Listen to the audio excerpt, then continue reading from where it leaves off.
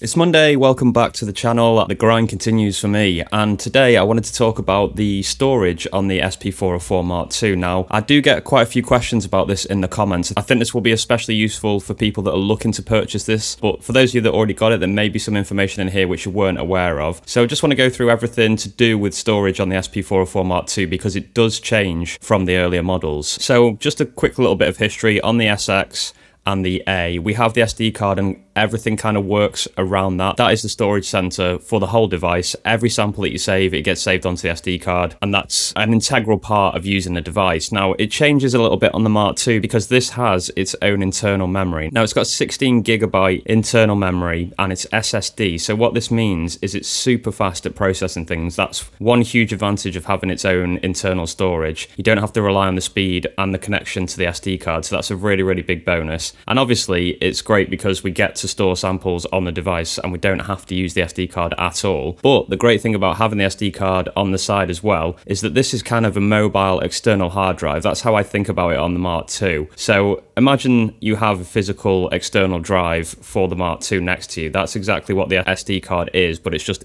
actually in the unit. So it's really convenient, it's really useful. And obviously the way we get to it is Shift and 14. You can see import and export. And here you can import from SD card, you can export to the SD card, you can format the SD card, all those things. So if I went to import, you can import samples and projects as well. I'm gonna go to samples and you can see here, these are all things that I've got in my import folder. They will stay on the SD card for as long as you have them in there.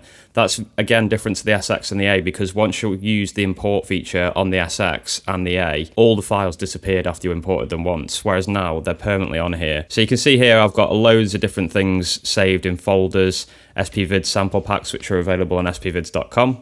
Nice little plug. And you can go in and select sounds, import them to your heart's content. And one thing that I want to point out, which I don't think that many people know about, it's a little bit of a sneaky update, but in 3.0 they actually updated the capacity that you can have the SD card. So you can now use up to a 1 terabyte SD card. Now that's going to give you an unbelievable amount of samples to be able to delve into. So if you're someone that's on the move a lot, that's going to be really, really useful. And just in general, obviously it's always nice to have more storage available so we can store more things, more samples, more sounds.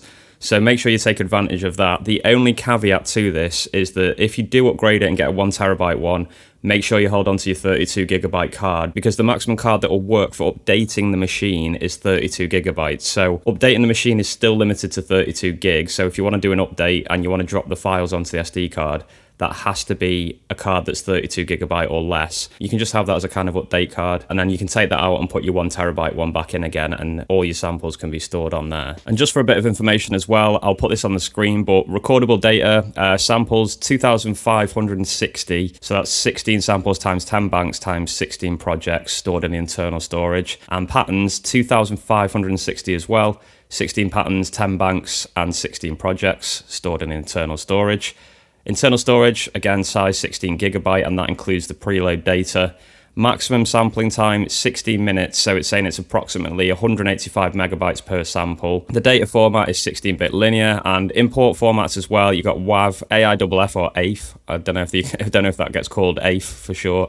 And MP3 is included, and it says the Mark II app supports WAV, AIF, MP3, FLAC, and M4A. And on top of that, the sample rate is 48 kilohertz as well. So I think that's pretty much everything I know about the internal storage on the Mark II. It is a lot better having that separation and having the SSD to be able to process things really, really quickly. So it's a bit of a different workflow, but I think it's a massive improvement. If you have any questions or comments, feel free to leave them below. I'll be back very soon with more content, guys. So make sure you're subscribed. And if you can smash that thumbs up as well, I would also appreciate that.